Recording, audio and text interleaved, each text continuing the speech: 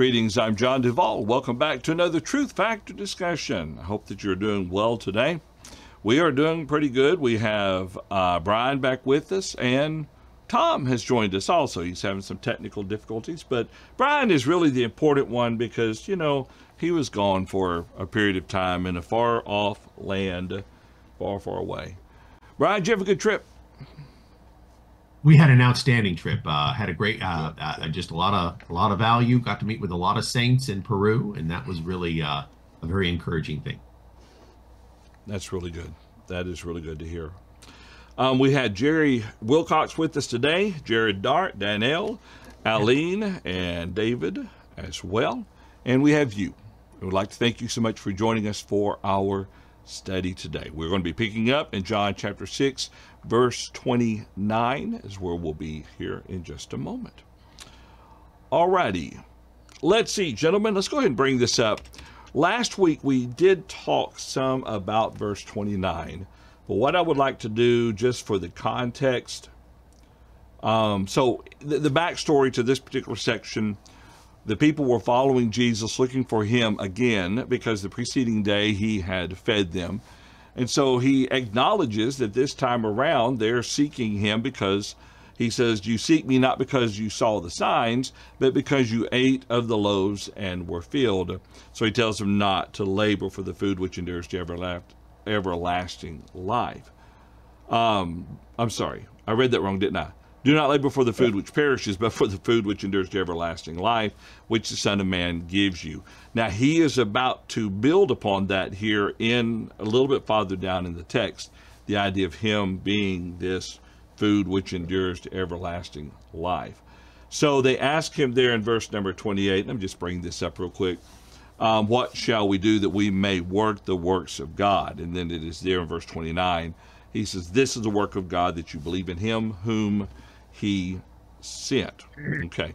Any final thoughts about verse 29 before we continue with this conversation?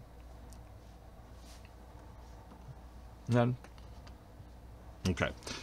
So they make the statement to him. So let's pick up there in verse number 30, and I'll read us down to verse number 34. It's a very short segment here we'll look at, but it'll give us something now to talk about with this. So he says here in verse 30, therefore they said to him, what sign will you perform then, that we may see it and believe you? What work will you do? Our fathers ate the manna in the desert, as it is written, he gave them bread from heaven to eat. Then Jesus said to them, most assuredly I say to you, Moses did not give you the bread from heaven, but my Father gives you the true bread from heaven. For the bread of God is he who comes down from heaven and gives life to the world. Then they said to him, Lord, give us this bread always.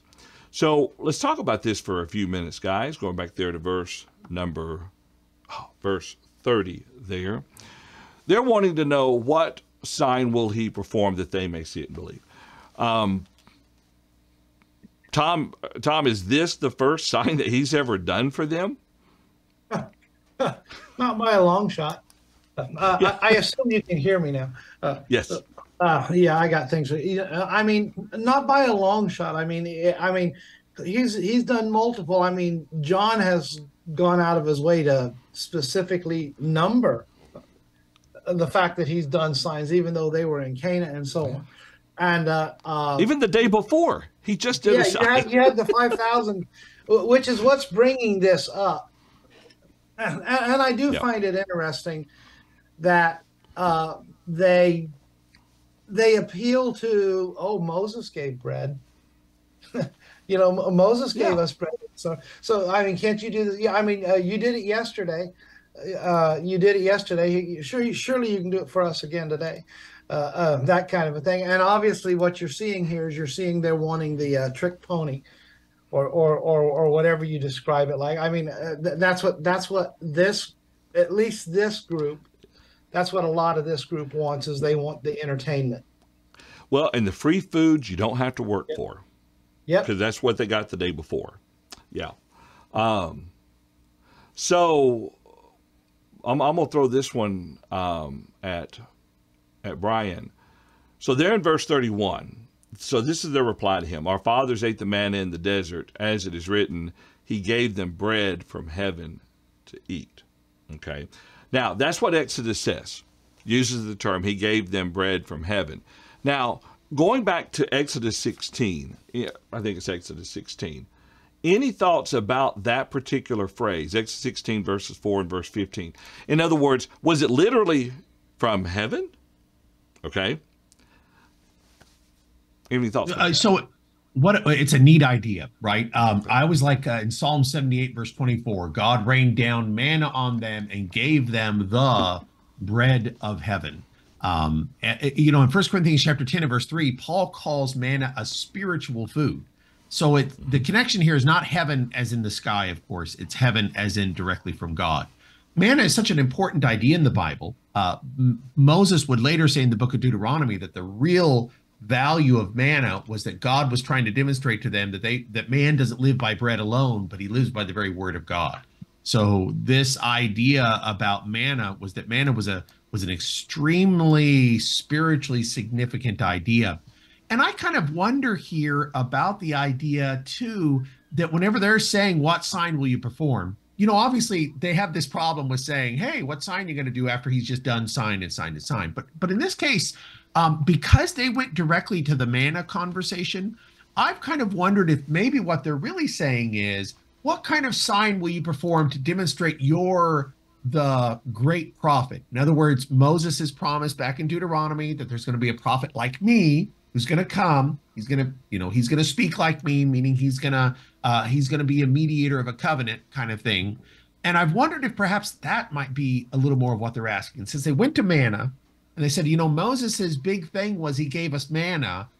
What are you going to do? And of course, Jesus, doesn't give them the, I've done many signs, you're an adulterous generation conversation that he gives elsewhere in the Answer Signs. He says, well, guess what, guys? Wait for it. I am the bread of heaven. I am the bread that comes down from heaven. Manna was actually a symbol of me, not what I'm doing is a symbol of manna. So I've kind of wondered if maybe that's what's going on here, that maybe in some way somebody grasped the idea that manna's the big thing. So Jesus, if you're really I'm going to use the term the second Moses, only to say that you're the person who's meant to follow Moses or to be the one Moses predicted, then what will you do that was like Moses? And Jesus says, well, I'll take Moses's miracle of manna and I'll do one big better. I'll be the bread from heaven. So that's what I've kind of wondered about this passage. Okay. All right. Interesting point.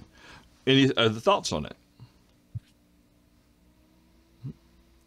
It is All right. interesting to me that I had to unmute there so that's Rigner for the pregnant pause. It's interesting to me, they did not bring Moses into it. They just said, our fathers ate the manna in the desert, as it is written, he gave them bread from heaven to eat. And of course, we know that the writing was about what God did, not about what Moses did. Moses may have been on their minds, and of course, Jesus would know that. But there does seem to be the implication based on what Jesus said that they are thinking this is a sign that Moses gave. So now, what sign are you going to give us? And again, they're never satisfied with the signs that he had done. They're always wanting another sign. And Jesus finally said, there's no sign will be given but the sign of Jonah. I'll be 3 days and 3 nights in the heart of the earth, just as Jonah was 3 days and 3 nights in the heart of the great fish. But Jesus does point out Moses did not give you the bread from heaven, implying that was not Moses, that was God. Moses really had nothing to do with it directly, except maybe to tell God, they're hungry and we don't know what we're going to do. And but then he switches to the present. My Father gives you the true bread from heaven. So there's the typical bread that was given in the wilderness during those 40 years. And then there's the true bread that was being given through Jesus at the then present time. And I like that when Jesus said, I am the true vine in John 13, meaning he's not the typical vine, but he's the reality of that typical vine. So now he's the reality of that typical bread, the typical bread being a means of physical substance or sustenance, but it was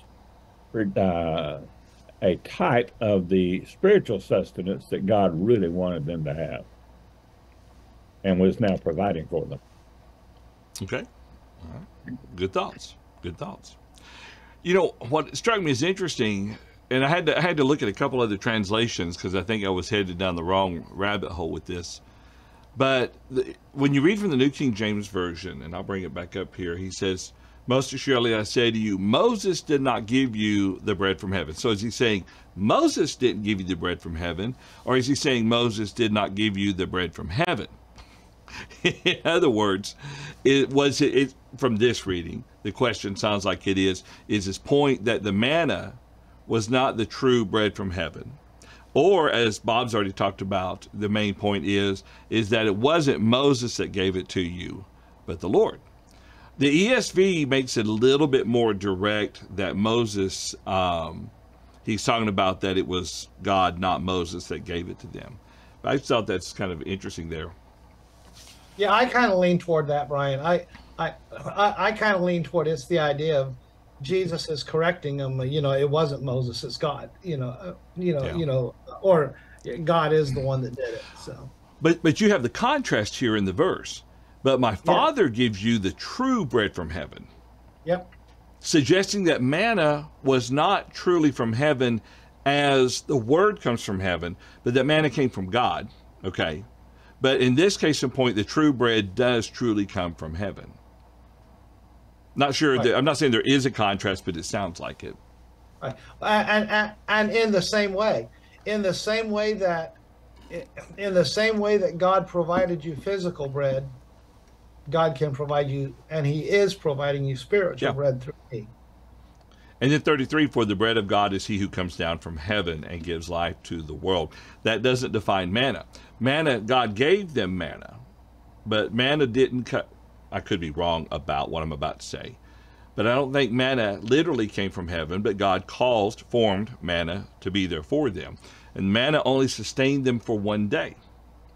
Then they had to collect it the next day, with the exception of on the sixth day, they had to collect enough for both days. And then didn't that manna stop once they made it into the land of Canaan? It was not intended to be exactly a continual. when it stopped. Yep. Yeah. So in this case in point, the bread of God literally, if you want to say literally, comes from heaven through Jesus Christ. And it is a forever giving bread of life that does not end. Right. Yeah. And you know, how, considering the fact of how that manna happened, clearly it was miraculous. I mean, Absolutely. We can't explain the process. And so, and whether physically or philosophically, I don't know whichever word you want to use, it did come from heaven. Absolutely. You know, I mean, even if God used natural means somehow to make it appear, which I can't envision, even though he could, turning sand into bread. You know, I mean, I think it was just there. Even though it's interesting, it said in the heat of the day it melted. I guess it melted and went into the ground and stuff like that. And of course, God really demonstrated himself with the Friday. You know, the fact that on Friday you had to get it 2 days. So I mean, and it would hold for 2 days. Yeah, it held for 2 days, only on Friday. You know, only when you collected it on Friday. I mean, there's some things in there where you just can't get around. You know, this is God working, and if God can do that, and by the way, you all know that God could do that because that's what you're asking. He can do what I'm offering you, which is even better. Yeah. All right.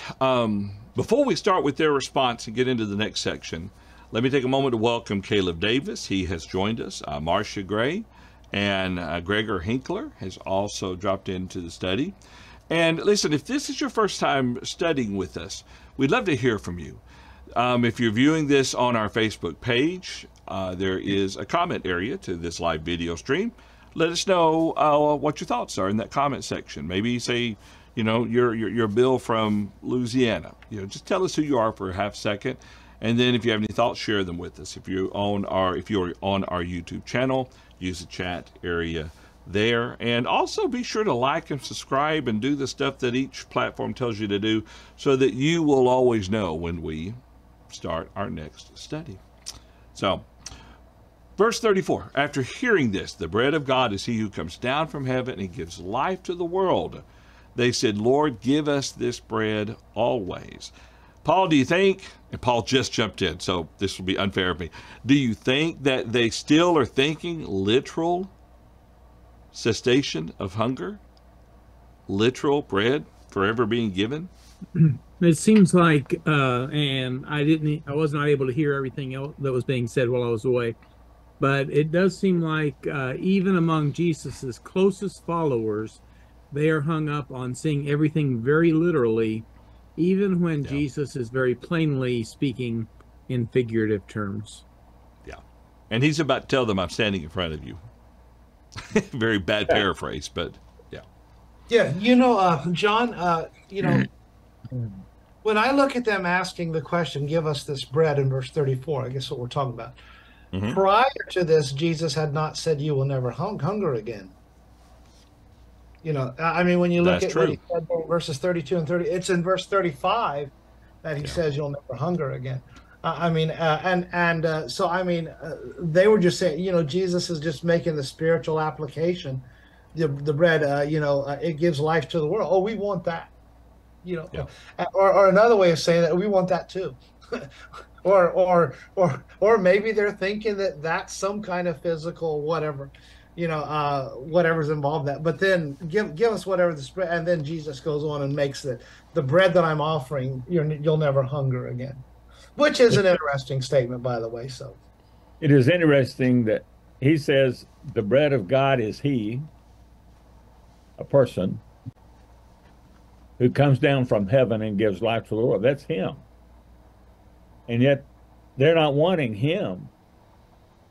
They're wanting this bread again, and I think they are still thinking in terms of material sustenance as being the one and only or primary thing that they needed, and they wanted this physical bread always.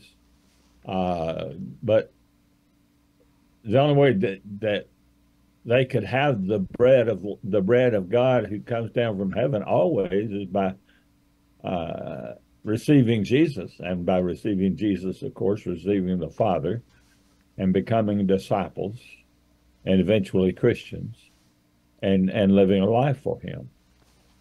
Yeah. Bob, let's go ahead and continue reading, if you would, for us. Read 35 down through verse 40. All right. And that'll get us into the next section here. All right, again, New King James translation. And Jesus said to them, I am the bread of life. He who comes to me shall never hunger, and he who believes in me shall never thirst. But I said to you that you have seen me and yet do not believe. All that the Father gives me will come to me, and the one who comes to me I will by no means cast out. For I have come down from heaven not to do my own will, but the will of him who sent me. This is the will of the Father who sent me, that of all he has given me I should lose nothing, but should raise it up at the last day. And this is the will of him who sent me, that everyone who sees the Son and believes in him may have everlasting life, and I will raise him up at the last day. All righty. Thank you, Mr. Bob. So bringing us back then to verse 35, we've already talked some about this. He who comes to me shall never hunger. He who believes in me shall never thirst. Now, as Bob said, or who was it? Tom said that he didn't say that earlier, okay? But now he's bringing this idea in of never hungering and never thirsting, okay? He who comes to me shall never hunger. So give us this bread. He says, I'm right in front of you. I am the bread of life. But verse 36, do we see a definite observation regarding their stubborn will, their stubbornness? They had not seen him for whom he was. Yeah. They saw the body, they saw the man, but they did not see the Son of God. They did not see him as the bread of God. They did not see him as the one thing they needed for true spiritual sustenance. Yeah. And so they just missed out completely. It's like not being able to see the forest for the trees. It's a good point. Good point. Any thoughts or comments about that? Do we encounter the same thing today? Yes. Yeah. Quite frequently, sadly. Quite Also, interestingly, he who comes to me is equivalent to believing in me. He who comes to me shall never hunger, and he who believes in me shall never thirst. Coming to him and believing in him is equivalent to entering into a right relationship with him. And all that the Father gives me will come to me. Well, how does the Father give us to Jesus? Well, through the Word. And so God doesn't give us against our will. He gives us in accordance with our will to Jesus. But in order for him to do that, we've got to accept the bread of life and eat the bread of life and drink the water of life, etc. As he later says, eat his bread and eat his flesh and drink his blood. If we really want to be acceptable to God. That's a good point. That's a good point. And 44 and 45, we'll kind of expand on this too. Go ahead, Tom.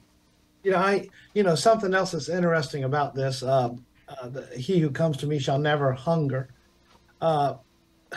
Matthew 5 and verse 6 in the Sermon on the Mount, what we call the Beatitudes, blessed are those who hunger and thirst after righteousness. There's one sense in which we are to hunger. We need to constantly hunger, and we're never going to be filled. We're never going to be filled as long as we are in this life. But yet, you contrast that with the point that he's making here. With this bread you will never hunger, and maybe the way to say that is, he who comes to me will never go hungry, as long as you stay with me. So I don't know if that's a good analogy of what we're dealing with here, but it's a thought. Yeah. All right. Any thoughts about that? By the way, Brian brought up a point in the comment if he wants to bring it up in our personal comments. Oh, I missed that. I try not to pay attention to you guys, what you say. Yeah, we usually say things like, we need a new host or something. That's our danger. Yeah, I just asked or brought up that we have 7 times in the book of John that Jesus makes particular I am statements. And we usually, when we kind of characterize these things, we begin here and we say, Jesus here says, I am the bread of life. In John chapter 8, he'll say, I am the light of the world. In John chapter 10, he will say, I am the door. And then a few verses later, he'll say, I am the good shepherd. In chapter 11, he'll say, I am the resurrection and the life. In chapter 14, he'll say, I am the way, the truth, and the life. Chapter 15, he will say, I am the vine. And sometimes we kind of characterize these as 7 statements that Jesus makes. Jesus makes other I am statements too, by the way, more generic, but we characterize these as being unique specifications of Jesus describing himself in a way that that speaks to a particular work that he does or a particular aspect of who he is, that really catches our interest or catches us to pause for a moment and consider what he's trying to say. Just so you know that my short-term memory is not gone, I do remember mistakenly referring to John 13 instead of John 15 a moment ago when I said Jesus said, "I am the true vine." And so, yeah, that is John 15. I appreciate you bringing that up, not John 13, as I previously said. Now, in Matthew 5:6, blessed are those who hunger and thirst for righteousness, for they shall be satisfied. They'll be satisfied with that. Well, that's the same thing that he's saying here. I am the bread of life. He who comes to me shall never hunger. Why? He'll be satisfied with me. He'll receive the sustenance from me that he really needs. And it doesn't mean that we can stop hungering once we become Christians, but we continue to be satisfied. And so we will never be really hungry again, unless and until sometime that we depart from the faith and come to ourselves and realize what we've done and become hungry again and come back to him for that sustenance. So John 6:36 or 6:35 is really saying the same thing to me as Matthew 5:6.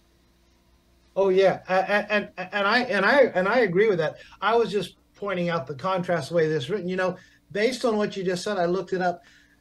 The one thing I know about Greek, other than a few words, is present tense.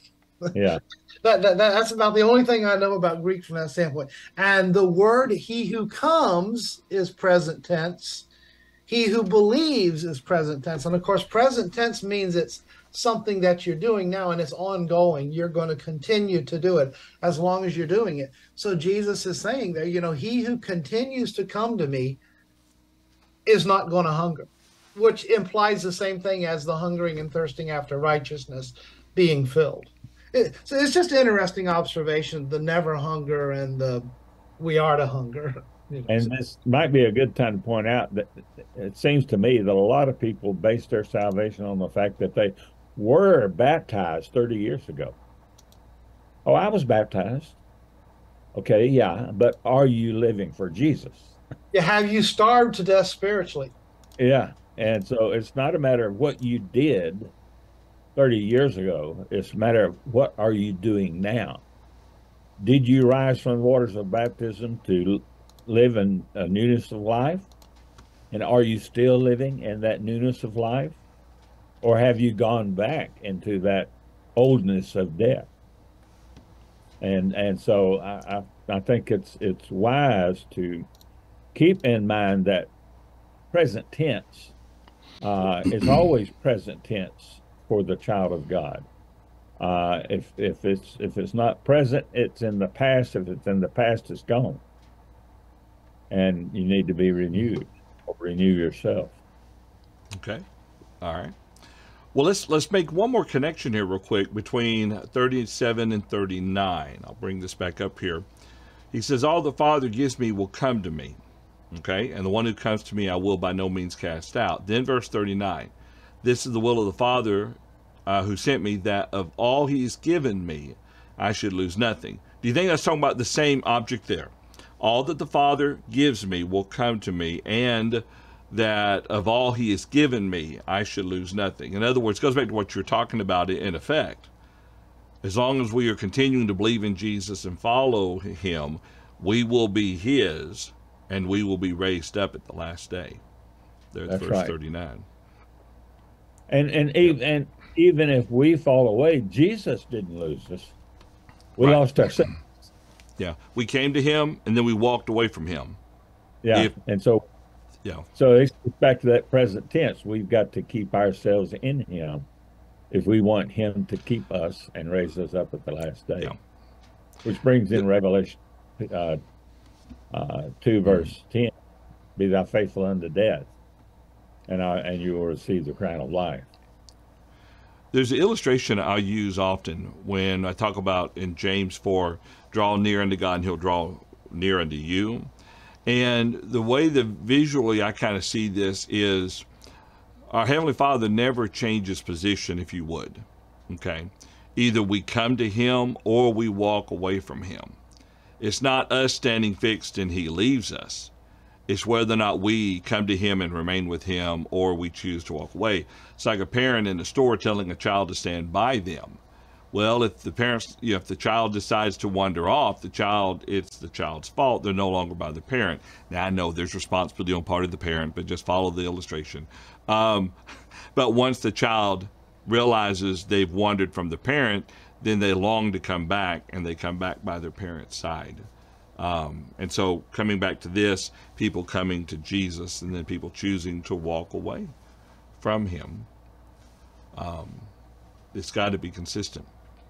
And there does seem to be a correlation here between I will by no means cast out in verse 37 and should come up the last day in verse 39. Yeah. Those who are not cast out will be raised up. Exactly. Those who are cast out will not be raised up, at least not to eternal life. They'll be raised up to condemnation. Yeah. Right, And then yeah, in verse 40, he refers to that again. Sorry, Tom, go ahead. Oh, no, you're okay. I was going to tie to your grocery store illustration. You know, it's interesting when mom and dad says, stay by me, as mom and dad move along, the child is supposed to move along with them. So. Yeah. Unless something That's a good catches his eye and he's amazed by it and stands there while they're walking. But he's no longer walking with them. But aren't we like children to our Heavenly Father?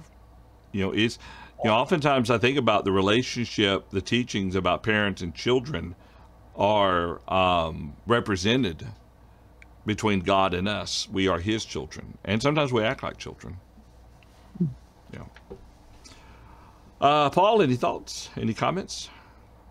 No, I didn't have any. I've been filled with distractions today from outside of our study. I've been trying to keep up, and I apologize for that for those who are following along. But everything I've heard, you guys are doing a good job, and I'll try to stick with you for the last 15 minutes, 20 minutes. Well, keep doing what you're doing. Just nod. Every now and then, nod in agreement. Maybe get a quizzical look, and then come back and nod in agreement. We'll be fine. I can understand that. There was a couple weeks back when they were still in the process of building the addition that I had to walk away and leave y'all flying solo. Which means nothing looks different. Y'all just like Hollywood Squares. You're still beside everybody. And so the last, or go ahead, Bob. I just wanted to, you may have just wanted to bring up verse 40 now. Or yes, yeah. Mm-hmm. But that's where I was going in my next comment. But if you want, we'll go right ahead. No, you're fine. Well, I really think 37, 39, and 40 are parallel. This is the will of him who sent me, that everyone who sees the Son and believes in him. Well, that's what he said back in 35. I am the bread of life. He who comes to me shall never hunger. He who believes in me shall never thirst. You got to come to him and believe in him. And then verse 37, all that the Father gives me will come to me. And the one who comes to me, I will by no means cast out. 39, this is the will of the Father who sent me, that of all he has given me, I should lose nothing, but raise it up at the last day. And now verse 40, he says pretty much the same thing in different words. This is the will of him who sent me, that everyone who sees the Son of Man sees him in the sense of seeing him for whom he really is, not seeing his figure. It's not something limited to the first century during the time that Jesus was on the earth, but who sees him with the eyes of faith and believes in him, may have everlasting life. And I will raise him up the last day. And so anytime you see that raise him up the last day, the conditions are the same. They're just worded a little differently, looked at a little different. Yeah, that's a good point. On a side note, Aline brought in a comment, and we touched on the point, but not so much directly her comments. I think it'd probably be a good thing to discuss briefly. She says in verse 39, "This is the will of the Father who sent me, that of all he has given me I should lose nothing, but should raise it up at the last day." She says, has 639 been used to say once saved, always saved? And I'm quite certain that there would be those who would look at this particular verse here to kind of make that point. You know, there's so many statements of Jesus have been misused in teaching that once you're saved, you're always saved. But what that does, it destroys, among other things, it makes, it misrepresents the word of God for sure, but it also destroys the free moral agency of man. Yeah. That man cannot be lost of his own free will. And that is not the teaching of the Bible. Well, Hebrews Right. 6:4. Yeah. Right. You know, and in response to that, you know, from that standpoint, I believe I have seen this verse before used to make that justification, because it is one of those statements. You know, all that he's given me, I'm going to lose nothing. But then again, I want to go back to, you know, in verse 40 that we talked about a few moments ago. This is the will, that everyone who sees the Son and believes the Son. Care to guess what tense those words are in the verb? They're present tense verbs. So it's tied to our continuing to walk with him. So I mean, the context answers it with just a little bit of background understanding. The context answers it. Yeah. Which I want to go and bring in Marcia's comment real quick, Marcia Gray. She says, if we want continual cleansing through Jesus Christ, we must stay in the Word and live the life. And that's probably a reference to John chapter 1, verse 9, 8 and 9, somewhere in there, the area there. Yeah. 1 John 1. Yeah. Okay. 7, verse 7. Verse 9 Verse 7. is if we confess our sins. Okay. So I want to stress something here with this.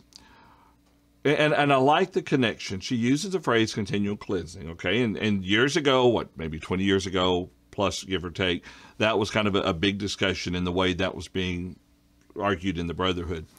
But her last part, we must stay in the Word and live the life. I think that idea there is something you cannot, if you want to have the cleansing power of the blood of Christ. John says, my little children, I write these things so that you may not sin, but if anyone sins, we have an advocate with the Father.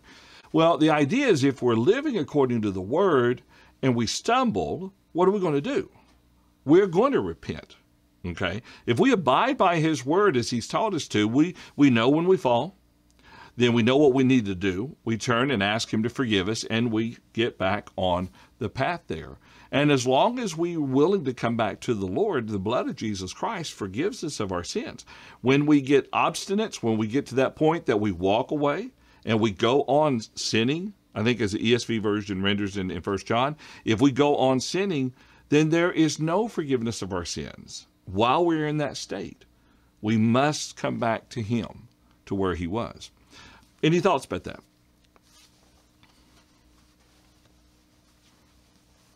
It sounds a lot like what he says also in when he's talking about I am the vine, that we have to abide in him, Yeah. in order that we can be alive. So, And His Word abides in us, and we abide in Him. Yeah.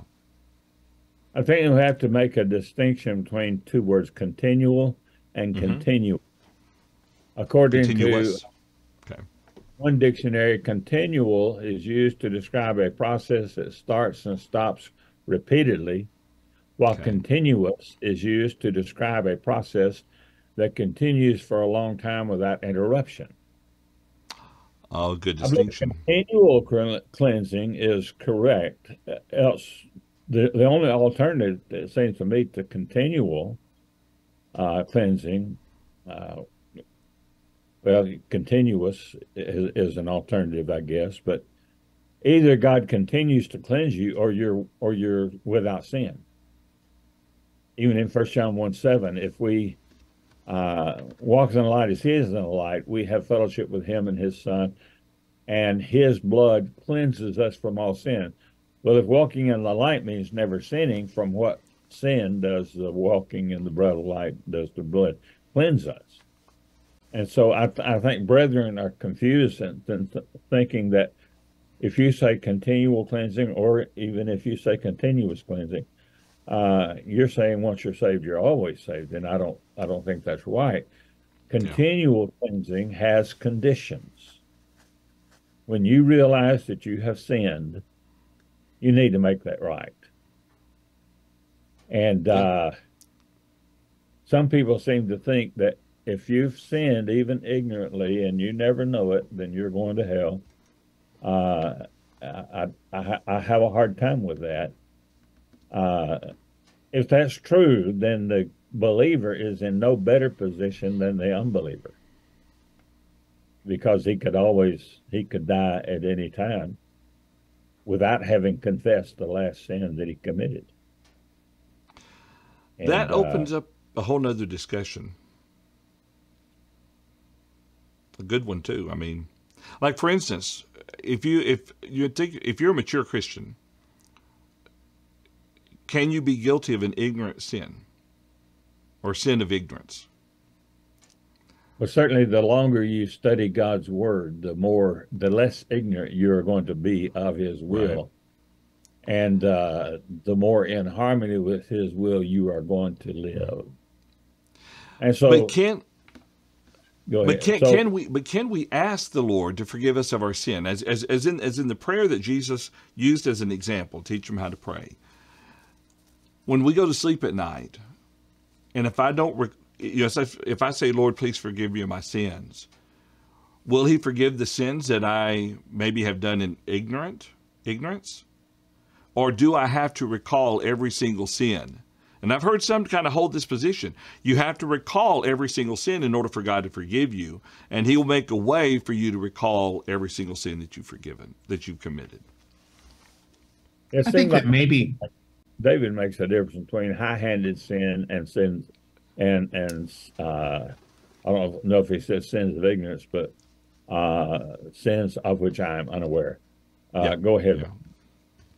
No, I was actually going to bring up the exact point that I was going to bring up David too. I was going to say that when David says to not remember the sins of my youth, David seems to be stipulating to sins that he has no recollection of, he has no specific knowledge of, but it's more a generic, abstract understanding that a probability of transgression, and so that's an inspired prayer. It would seem to be it's probably meant to be an example for us. So I would agree with Bob on that. And on many things, Bob, but on that point. It's a good thing God doesn't require confession of every sin for the unbeliever. Because what person can remember every sin he created or committed prior to becoming a Christian? Especially if he's lived a life of debauchery. Well, I guess he can know he lived a life of debauchery. But he couldn't remember every specific sin he lived during that time. And so confession of sins was not a part of the plan of salvation for alien sinners, but it is a part of the plan of salvation for children of God. Forgiveness, it's a condition. But again, confess means to acknowledge, and you can't acknowledge something of which you were unaware. Yeah. It almost creates two levels. You confess, Lord, I have sinned today. Or I specifically swore at that person, man, I'm sorry I did that. Please forgive me. And then there are sins, we all should be conscious of the fact that as long as I am ignorant of something, I may be ignorant of a sin that I've committed. Yeah. I struggle with that. And I'm not... Sorry, Bob. Now we're growing in God's word, and so the more we grow, the more we realize something that is a part of my life should not be. Yeah, and I believe God does give us time to grow, and but we need to take full advantage of the time that he providentially gives us. Yeah. We're going to talk about something real quick. We're almost out of time, but I want to bring in a couple comments real quick. I guess that what's always struggled, and I'm not even sure if I'm making myself clear. I may sound like I'm supporting something completely unscriptural, and I don't intend to. But it is the struggle. Basically, when we fall asleep at the wheel, that's when we begin to encounter problems. Okay, when we're not paying attention, that's when we slip up. That's when we'll say something we shouldn't say, or we will think something about someone we shouldn't think. And if we fall asleep long enough, we may find ourselves in that state. Okay, going on sinning, and just kind of assuming in the back of mind everything is fine with the Lord. It's not so much a matter of specific details, having to remember every little sin that the Bible says is wrong, which there's a lot of things. But I think when we boil it down to very simplicity, think about Colossians chapter 3 and the whole control of ourselves, when we are paying attention, we are better suited to overcome the temptations and to be aware. When maybe we've not done something that is sinful, but maybe what we did was not wise, you know. Maybe it's not technically wrong, but I did hurt someone's feelings or something like that, you know. Be always aware. Couple quick comments here. I'm going to bring in David Clark's last, only because what Gregor commented on is kind of on this thread. Let's see. Gregory says, walking in the light indicates an action to remain in the light. Forgiveness requires repentance, which I must strive to do. And so if I've stepped out of that light and I've engaged in sin, I have to step back into that light. And repentance does that. A blind man cannot walk in light only, because he must know where the light is to walk in it. When we're blind to the word, we don't follow the word. And Caleb says, show your faith by your works. And that's a very good point. David, I want to bring his in now. Can we bring more people to God if so many people are confused about the Bible? And therein lies the challenge. We have to do our part to try to teach them more accurately the Word of God, in hopes that they will then find the proper path to the Lord. Caleb, real quick, pay attention. Oh, there we go. Pay attention to the way you live and try to follow God's law the best you can, and lean on the righteous judgment of God. That's a good way of putting that. Any thoughts? Any comments? Even of us can say that we fully understand God's will in every regard. Yeah. We're always growing, always learning. We can collectively say that, much less individually. Yeah. Right. That's right.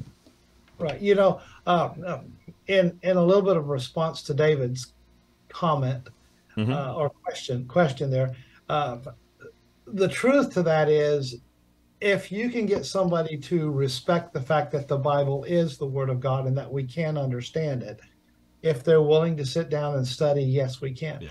That typically when that argument is used, and I'm not saying it's not an honest argument. You know, I believe there's some that genuinely believe it, but I believe there are people that are frustrated and believe that they're convinced that we can't understand it just because there is so much religious division amongst us. But the truth is if we sit down and study God's word, honestly, we can come to a consensus.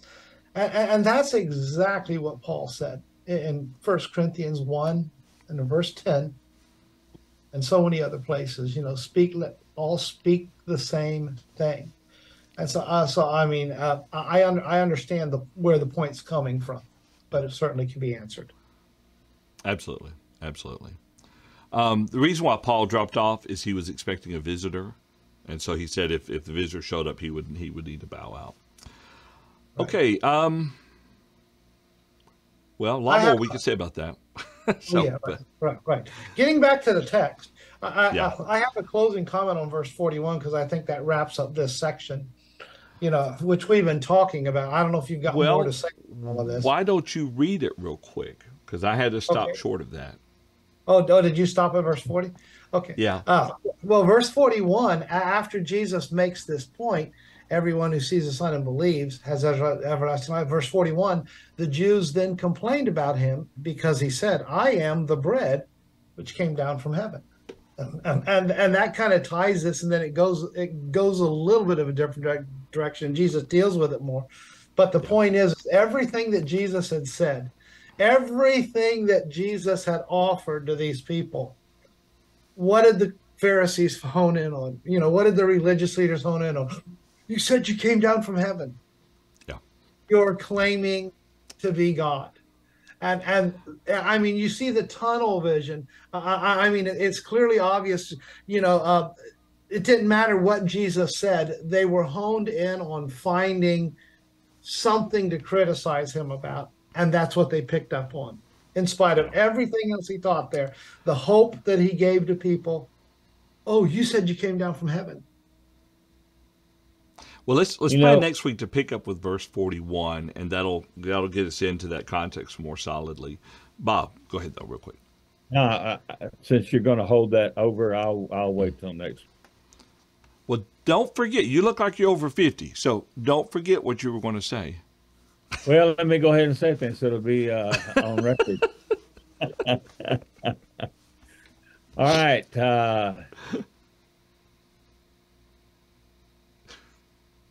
Never mind, it's gone. Train has left the station. I'm sorry. All righty. Well, you have almost 7 days to remember it. Yeah, that's right. Well, hopefully you won't forget about us like Bob just lost his thought. Let's plan next Thursday to continue our study here. We'll pick up in verse 41. Tom's done a good job of introducing it here, but we'll continue and see how they abused what he said, how they try to use this against him, and see what else chapter 6 brings to light as we go through the study. All righty, that's next Thursday, 11 o'clock a.m. Central Time, here on our Facebook page, which is Truth Factor Live, also our YouTube channel, Truth Factor Live. And you can also go to our website, simply truthfactor.com. If you have any thoughts or comments you'd like to share with us separate from the study here today, you can send them to questions@truthfactorlive.com or email us individually, as you see on the screen there, John at Paul at, etc., truthfactor.com. And if we hear from you and it pertains to our study, we'll try our best to bring it into our next study. If it's something that needs to be more personal as far as, you know, written and directly, well, whatever I'm saying, we'll write you back if possible and address your thought as well. All righty. Appreciate it, guys, and appreciate you. We'll see you back here again next Thursday at 11 o'clock a.m. Central Time. Y'all have a wonderful week.